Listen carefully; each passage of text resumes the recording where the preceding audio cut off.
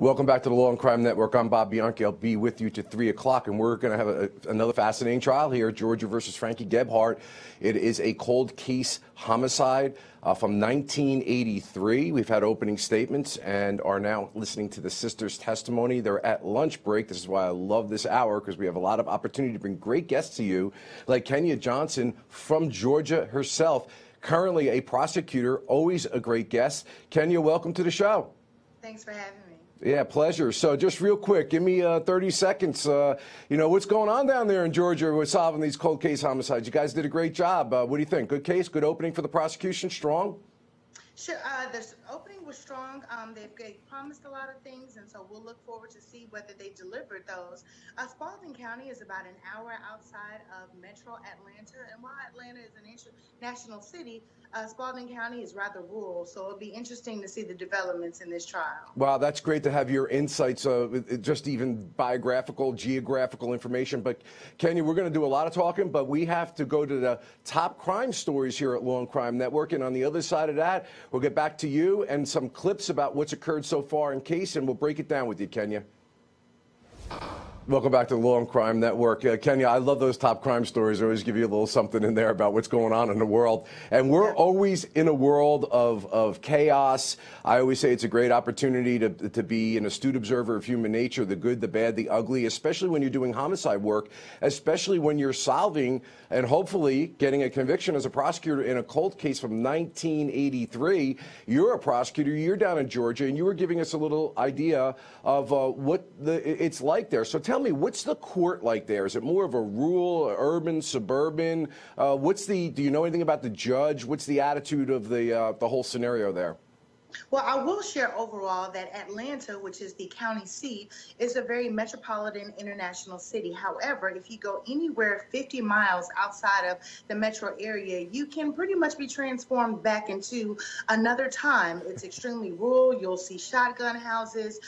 Even if you go to some of the older courthouses in the area, in the rural areas, they even have a lynching stick still on the courthouse front lawn. And so you can see remnants of history, not so kind history in the past in some of these outlying jurisdictions. Yeah, it's amazing. And this particular case, the prosecutor's theory has been from the beginning that this was a racially motivated homicide case because of the victim in the case was actually with a white woman, and there's all these vestiges of old school racism, like the use of the truck and a chain and dragging the guy, brutalizing his body.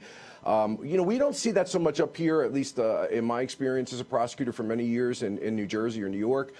Is this something that is still going on, do you think, these racially motivated murders like this? Well, occasionally you hear about specific instances, but I commend the Spalding County District Attorney for sticking with this case and for accepting this challenge of prosecuting such an older case. But while Spalding is still a rural area, the demographics have changed, and it is hopeful that it will be a more diverse jury and a jury that is more repulsed by these activities than juries may have been in the past. Yeah, and Kenya, you know this as well as I do. I've prosecuted in many jurisdictions and even done defense work in many different counties within even one state. And the jury pool can be so substantially different from one county to the next that it actually changes the prosecutor or your dynamic as to how you try to case. And a lot of people don't get that. It's not just necessarily about the facts or the law, but it's a lot about the jury pool you have there. But Kenya, that's why you're great. You're from Georgia. You'll be able to break this case down more. But we want to give our viewers, go back a little bit to the prosecutor's opening statement. And both of us having been prosecutors ourselves and having done homicide work, I think we're going to have a great discussion in breaking down that opening. So we'll see you on the other end. All right.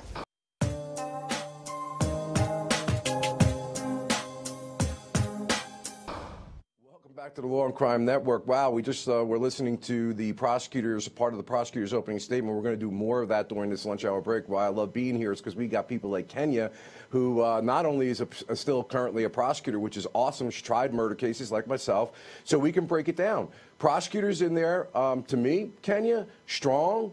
Love her voice inflection. She's using all the tools. I mean, you know, you're not there just to read off a sheet. You're supposed to be animated, let the jury like you, let them feel comfortable when you're asking them to do something, which is convict somebody for something that happened in 1983, which usually means, folks out there in our land. You are using witnesses that may not necessarily, in many cases, always be the most stellar witnesses. They're usually people coming forward with a reason why they're there. So, Kenya, what'd you think of the opening statement in terms of her demeanor in front of the jury? I definitely felt the passion from the prosecutor. What's important to relate to the jury is that you believe in your own case, that you're not just doing this because it's an assignment, but you believe that the evidence will prove this. And this is a right that needs to be, a wrong that needs to be righted. So I definitely got that from the prosecutor. And the defense attorney is just, going to start with poking the holes. And that is more automatic. I'm not feeling the passion in the defense attorney, but I'm sure we'll see some more as time goes on. So, Kenny, you couldn't be a more perfect guest. Georgia law, I mean, the laws are usually very similar. They kind of different wording and they call it different things. But I like the prosecutor, and so the folks know out there, usually you're not allowed to comment on the law at least too much, or the judge is going to kind of maybe thump you and say, hey, the law is what my responsibility is, not yours. But yet, you have to tell them some basics of the law. And she went, I thought, very effectively about that this is not a premeditation case and explaining what that meant. Can you tell us what she needs to prove here in terms of getting the top count of murder? Sure. So this, in Georgia, this defendant is charged with malice murder. So malice murder is when you have an intent to kill, or by either some expressed or implied intent. And so, and that is involving no considerable provocation. So whereas there was no reason why you would kill this person via self-defense or any other provocation, then we have malice murder, which is a specific intent. However, it does not have to be premeditated. Now, we're also looking at felony murder, which is the murder while in commission of a felony. So that's why you see the other charges, the aggravated assault and the aggravated battery. That's the foundation for the felony murder. So even if the jury finds that there was no specific intent to kill Mr. Coggins, they can at least say that he was killed during the course of a felony. Well, that's a great breakdown. And by the way, that intent element, not premeditation, always you have to plan it out and plot it, that intent in Georgia can be formed still in moments or seconds. It doesn't have to even be something that's a long period of time. Is that right there? Yes, that's expressed or implied. And so this is where the prosecution has the leeway to mold the implication of intent. So using the circumstances, therefore, they can develop that intent via implicit intent.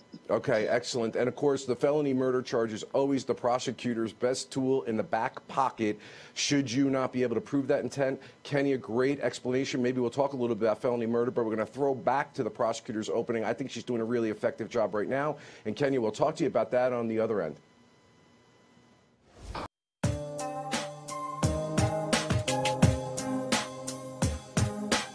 Welcome back to the Law and Crime Network. I have Kenya Johnson with us. We're listening to the prosecutor's opening statement in Georgia versus Frankie Gebhardt. They're on lunch break now. What an excellent opportunity to speak to a skilled prosecutor with a homicide background. I love it here at the Law and Crime Network. Gavel to gavel coverage.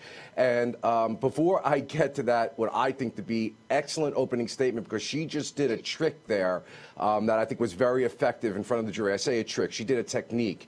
But I want to quickly talk to you, Kenny, about felony murder and why that's the prosecutor's ace card, because like you were saying, if you can't show intent, you've got that felony murder. Why is that so important for a prosecutor to have in terms of the ultimate outcome of the case? So with malice murder, you have to prove intent. And so intent is expressed or implied. But what you're trying to do is prove what someone was thinking at the time, which can oftentimes be difficult to do. So with a felony murder charge, that's based solely on circumstances, and you're not projecting someone's intent. So if they tied him up, if they beat him up, if they put the victim in a position, very reckless, dangerous position, now we're talking about an act of aggravated battery or aggravated assault, and that can form the basis for a felony murder. So basically, if you commit these felonies and someone dies as a result of it, then you have the felony murder. You get away from the intent, and it's a great alternative to malice murder. It's still murder. It still carries the same sentence, and it allows the prosecution a little room to develop the facts of the case. That's one of the best analyses I've ever heard of a breakdown of the felony murder rule, Kenya. You were 100% on spot with that. Thank you. And it is true. It is sometimes difficult to prove the intent.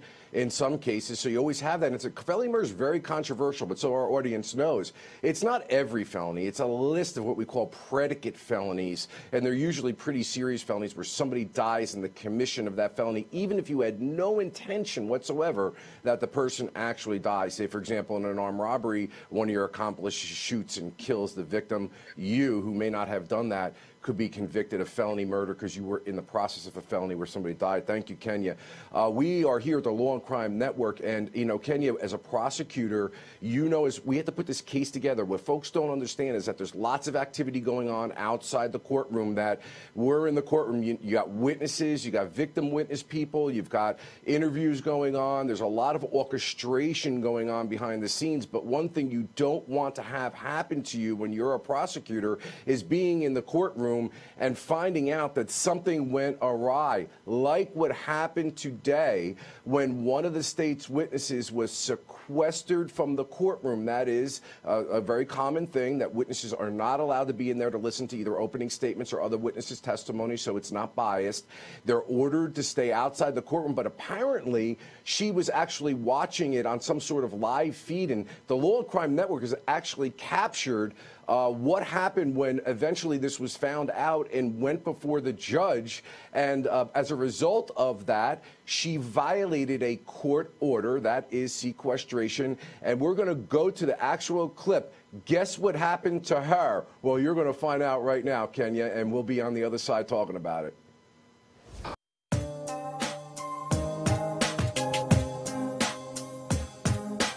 Oh, here comes the judge. Okay, not all too happy about the fact that this woman, if I'm getting this right, and don't hold me to it, folks out there, but this is the daughter of Bill Moore. Bill Moore is a co-defendant in this case, and this case was separated and severed. We may talk a little bit about that later. I'm finding it hard to find out. I was having a little hard time hearing whether it was a defense witness or state witness, but since she was expected to testify shortly, it would seem to me she would be a state's witness. Either way, the judge is essentially saying, Kenya, that we told you you were not allowed to listen to any portion of the trial. You violated my order. Now you can go directly to jail for 20 days. I'm curious, in many states, you're entitled to a hearing at a certain point in time if there's going to be a consequence of magnitude with regard to a contempt citation, of which going to jail is. Is that the same in Georgia, or can he just say you go in and that's it? I think he just found her guilty of contempt. He has found, she can, of course, hire her own counsel and put forth a defense as to why she didn't know she was sequestered. But this is such a big offense and could possibly have such a big impact on this trial based on what her testimony is, that she had to be punished. And it also sends a message to the other witnesses that they are not to listen to other testimonies because it can influence how they testify on the stand. So the judge isn't really being punitive toward the state or the defense by prohibiting her testimony. Instead, he's going to punish her individually. And he's also opened up the door for her to make an argument. He said he'll reconsider it after her testimony once he sees how important her testimony was to the trial and how she acts going forward. But this was to send a message, and hopefully everyone heard it loud and clearly. Yeah, you know, the judge may relent and may want to send a message. You know, I'm just thinking about a case where I had one time where something like this had occurred, a violation of sequestration order, and I found out about it on cross-examination of the witness that could not have possibly known something that they were testifying to, yet it was hurtful to my case. And then during cross admitted to the fact that another witness told them about what was testified in court. What happened there is that witness had to wind up taking the Fifth Amendment right to remain silent because contempt is essentially a criminal charge, which caused a mistrial in the whole case, and eventually we were successful because that witness messed the whole case up. So these are really serious issues there, and that was a great explanation. Now, with the defense opening, rather the prosecution's opening, I just want to say one thing. Did you not find her to be very, very smart in getting ahead of the evidence by saying this investigation in 1983 was shameful, it was incomplete? What that's telling me is that she knows she's got problems or holes, not that you can't navigate them, but she's coming out in front of it and saying that you're going to hear that. I think that is very effective to build your credibility with a jury. What were your thoughts? Absolutely. Well, it's the elephant in the room. This case is over 30 years old, and she owns their shortcomings in the case. We will not present a case as if it were in real time. So we do have some evidence or some things that may be missing. However, this is what we have, and we feel that it's enough to get a conviction. So it was very appropriate for her to own the shortcomings of her case. And that way, as the jury hears the evidence, expectations are already being managed. Well, I used to say to my trial lawyers when I trained them as prosecutor, you dance with the one you brought. Don't be ashamed of it. Get out in front of it. Hey, Kenya, stay with us. Georgia prosecutor, can't get any better than that. Excellent legal analysis. But we're going to go to the defense openings and play some interesting clips, and we'll get back with Kenya on the other side to discuss it. From earlier today in Georgia versus Frankie Gebhardt, it is a murder case out of Georgia, a cold case from 1983 that broke many, many years later based on a tip and then multiple other tips that came afterwards. There were two defendants, Bill Moore, who has been severed or separated from this case. We're going to get into that a little bit later. And Frankie Gebhardt, they were always kind of on the police radar, but these tips assisted. And what you heard there, Kenya, is the defense attorney basically using the air quote jailhouse informant bit. Many times with cold cases, if you are dogged as a prosecutor or police officer, somebody who has an interest in helping themselves out down the road may very well have the data, and that could be usually in the context of a jail informant or somebody who wants to help themselves out that got jammed up later on and can actually solve a case, but they don't necessarily come with stellar records. What are you seeing in that, and has that been your experience as a prosecutor, and what do you do to get around that issue with the jury? So you take your witnesses as you find them. And again, sometimes they are not the most honorable people in society, but they witnessed a crime and they have something to share. So, of course, the defense attorney is trying to minimize the credibility of those jailhouse informants, and it'll be up to the prosecutor to show the motivation as to why this jailhouse informant came forward at this time with this information, and to bolster or at least to influence and show that they are credible in some way, that a reduced sentence may not have been on the line, or some personal gain may not have been on the line. But the truth is many cases are solved by witnesses, and if they find themselves in jail and that's when they decide to tell the truth, that's something that we have to deal with as prosecutors. You know, and a lot of people forget that sometimes it's just the credibility and what the jury perceives if they're sitting there and listening to one of these jailhouse informants testify. My whole case one time on a murder relied upon a jailhouse informant. And I think one of the funniest things I've ever seen was a very effective cross-examination by the defense attorney about his 60 and 70 criminal convictions that he had. And when he finally said, "So you expect this jury to believe you," which was a mistake to ask an open-ended question like that, the guy said, "Hey, I may be a career criminal, but I'm not a liar." And the jury broke out laughing, guilty all the way down the line. Kenya, I love having you on. You gave us great information. We're going to go back to a little bit more of this defense opening and talk about some other little tactics that the defense lawyer did in front of that jury that could be at least effective in creating some doubt in at least one juror's mind.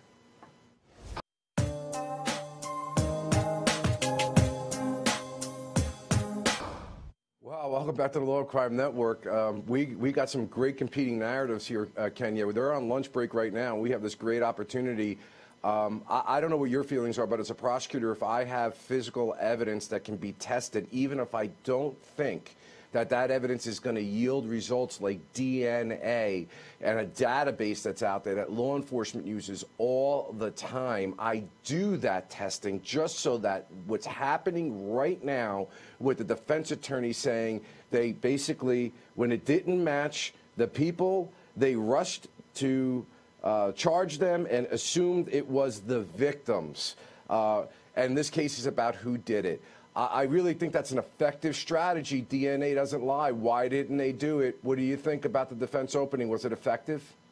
Well, the defense is there to plant doubt. They have to promote reasonable doubt and show where that is occurring. So they're already planting the seeds. And when you start to begin to hear some of the physical testimony about the physical evidence, they want the jury to then already be suspicious and questioning. So defense attorney is doing what defense attorneys do. And it's just up to the state to either stay on course and present their evidence in the neatest possible way that they can and argue any shortcomings in closing. But this is just par for the course. This is a trial. There are two sides, and we're seeing all those two sides. Well, you know, I personally will take a little disagreement with you there, although I respect what you're saying. As a prosecutor, to me, you test that DNA because you may find that you were wrong. Or you do it simply because you can avoid the argument that's being made right now. I've never understood why prosecutors have these tools at their disposal and they don't utilize them and subject themselves to the possibility that somebody else did it, because we know DNA has cleared people who have been convicted of crimes and be released from jail. I don't think that that's a defense trick. I think it's a substantive question mark that I would have in my head, both as a prosecutor and a defense attorney. It's something that the prosecution is going to have to answer. If the evidence was available for testing, then they should test it. And I do agree. However, it's something that will have to be dealt with. Otherwise, the defense will hammer in their closing why the state did not prove their case. Yeah, okay. Well, listen, this is great stuff, and we really appreciate your opinion. Ken, you're right down there in Georgia, homicide experience yourself. Unfortunately or fortunately, we're just going to have to take a short little break, and on the other end of that, we're going to come back with more law and crime, gavel-to-gavel coverage. We're on lunch break in the Frankie Gebhardt case. It's fascinating already, folks.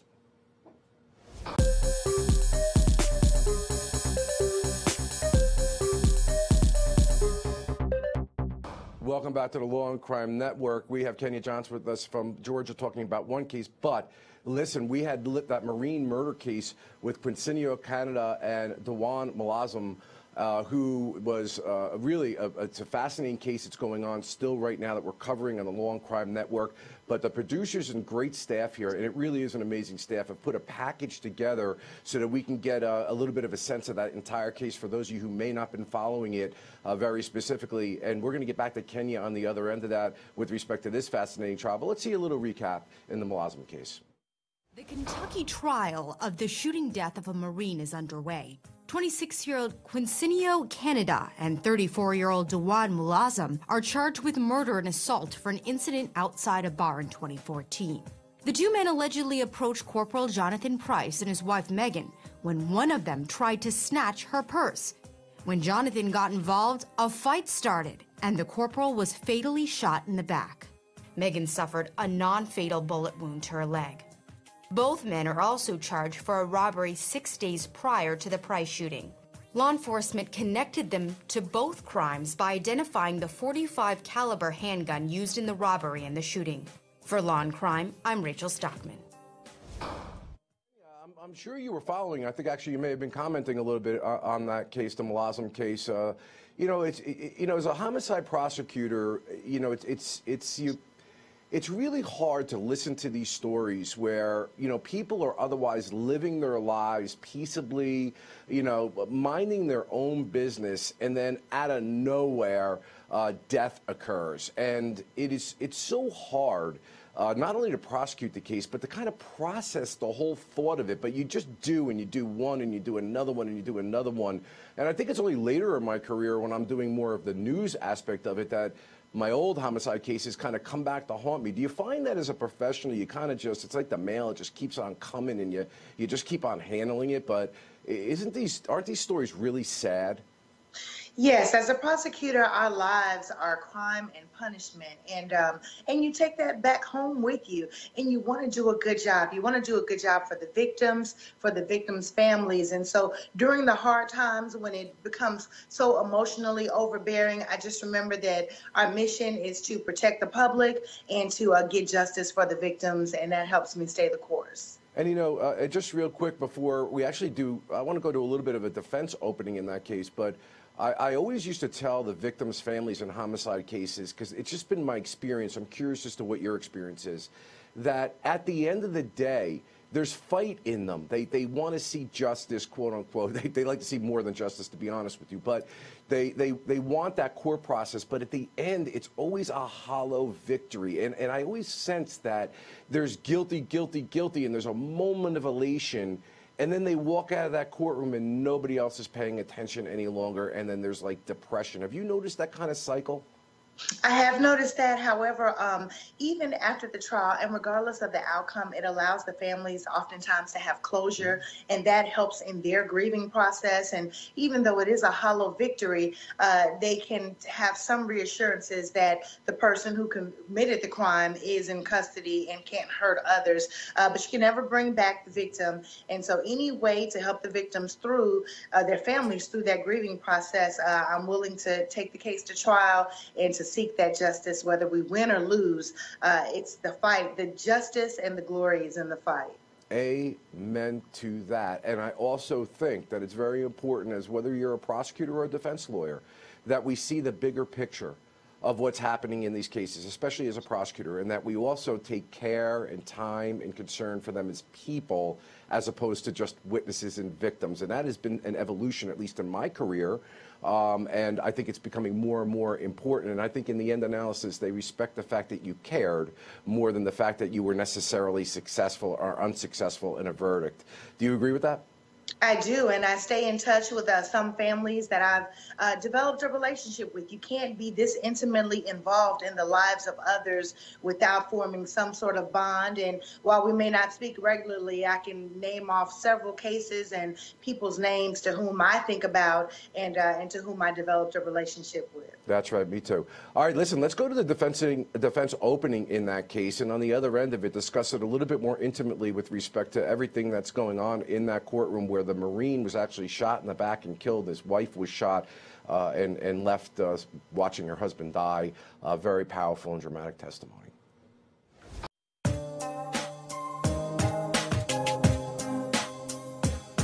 Welcome back to the Law and Crime Network. So that is the Marine murder case and the defense opening.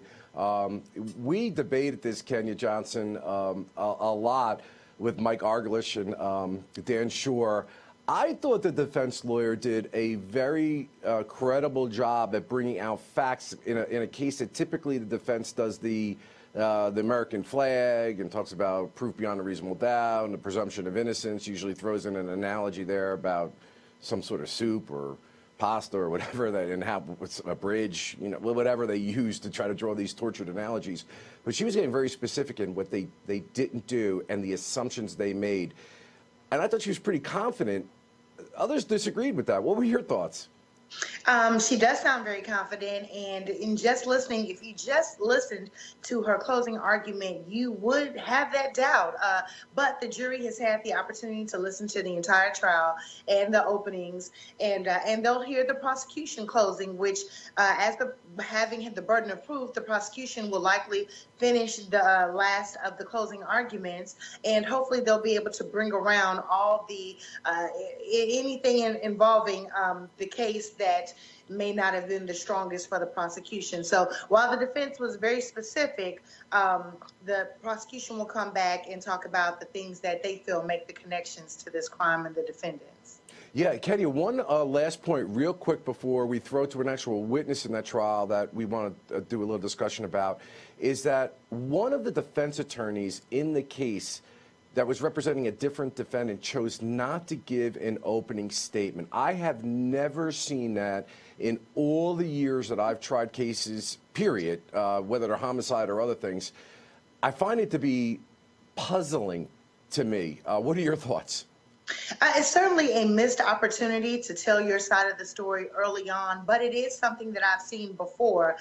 They just want to allow the state to give all their evidence, and then usually that's when they feel so strongly that the evidence is doesn't reach there's so much reasonable doubt that they almost feel like they don't have to say anything or to color the evidence that would be presented at trial. But the truth is it's certainly a missed opportunity. As a defense attorney, I would want each and every time that I was allowed it to tell the jury that this case doesn't rise to a conviction. Right. I mean, we teach all the time. Primacy and recency are very, very important. As prosecutors and even defense lawyers, you try to jam your important stuff in the middle so that you can get the powerful stuff in the beginning and the end. And the same thing with a trial. The opening statement is, in my estimation, the most important part of the case because it sets the tone. And there is stuff for the defense to argue in this case. We know that the defense attorney we were just talking about was doing an effective job, especially with respect to the issue of DNA.